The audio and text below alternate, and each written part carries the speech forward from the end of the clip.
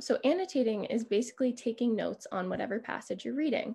And that can prevent the feeling of like you're reading, and then you get to the bottom of a page and you don't really know what you just read. So annotating keeps you engaged with the text so that you can have some deeper understanding of it. So to start off with, we have a little chant with some motions to help you understand what annotating is and hopefully help you remember it when you're trying to annotate a text. So I'll take you through it one time on my own, and then we'll all go through it together. So it goes, make connections, write down questions, use a symbol, circle words you don't know, that's a signal. Read the passage again 2-3 more times. Annotating gets the big ideas in your mind. So the first part is make connections, and then write down questions, which is a little question mark. And use a symbol. So I like to do a wiggle. You guys can do like an explosion, whatever symbol you want. And then circle words you don't know. So we're gonna do a circle and then like, I don't know, a little shrug. And that's a signal. So point forward, that's a signal. And then read the passage again 2-3 more times, 2-3. And annotating gets the big ideas in your mind. So you're going to point to your head. And if you guys want to all put your microphones on, and we're going to sing the chant just one time together. Is everybody ready? Thumbs up. Mm-hmm. Awesome. All right.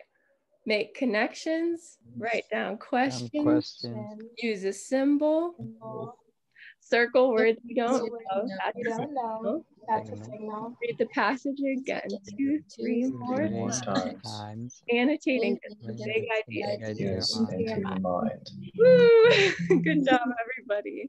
Thank you for participating. So we learned this chant, and it's probably going to be stuck in your heads all day. Hopefully, that's the point. But what are we talking about in the chant? Like, what does annotating and close reading really look like when we apply it to a text that we're reading? Well, I'm so glad that you asked, because I want to hear what you guys think when you hear the words annotate and close reading. So if you want to log into the Menti that I sent you the links to, that would be great. And we'll just collect some of our ideas. All right, perfect. So if you guys just want to type into the Menti anything that comes to mind when you hear the words annotation and close reading. Attention, good. So we're paying attention to whatever we're reading. Distill, condense, that's good. A lot of annotation can be summarizing. So you can write down a summary on the side of what you've just wrote. We have a lot of stuff, good job. Symbols, yeah, so we can use whatever symbols we want.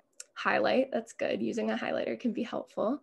Underline, also good. And remember, I really like that one. Just to help you remember what you're reading. Studying is also good. Perfect. Good job, guys. Yeah, so those were all great ideas. And close reading can mean a lot of things. It's basically when we engage with a text on a deeper level by writing down whatever we think is important enough to write down, basically. So that could be a lot of things. That could be writing down any questions that come up while you're reading, any vocab words that you might not recognize or understand, looking up the definitions or using context clues to understand those more thoroughly.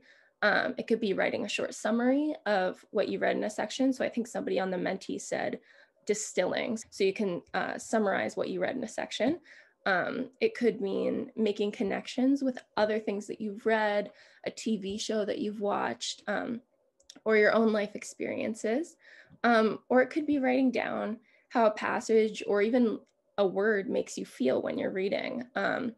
Basically, annotating and close reading are anything that you think is noteworthy, that you think is important enough to write a note about, then you write a note about that. So finally, annotating is personal. And in our chant, we said, make connections, write down questions, and use a symbol, right?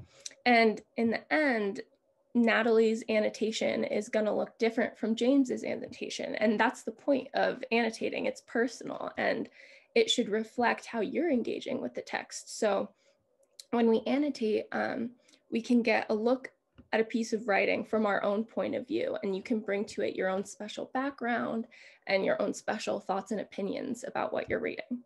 So hopefully we've got a basic idea now of what annotation is. Does anybody have any questions or want to make any points?